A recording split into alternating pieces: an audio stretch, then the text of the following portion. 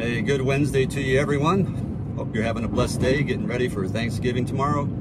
Hopefully there's a lot on your plate to be thankful for, and remembering that God is good. But there's something I wanted to talk about as we kind of move forward in understanding this relationship we have with Jesus Christ. Jesus said in John 14:15, "If you love me, you'll obey my commands."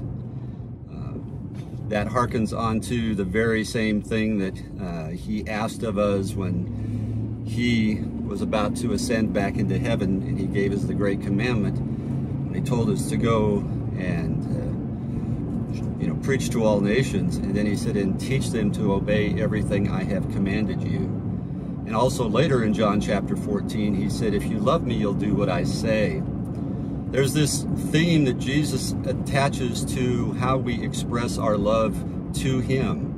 It's not just an emotional feeling that we have, but it's an act of obedience towards him and the things that he asks us to do.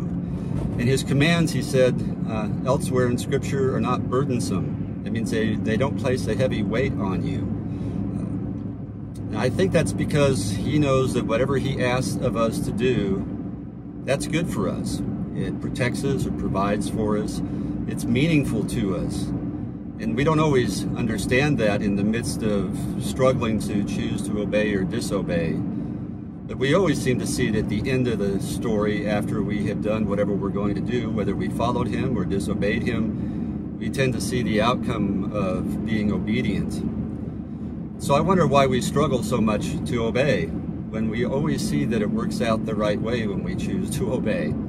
So today I just want to encourage you, if you want to give thanks to God for the life that you have, then do what Jesus asks. If you love me, you'll do what I say. And what he says is always good for us. God bless you. Have a great Thanksgiving. Talk to you later.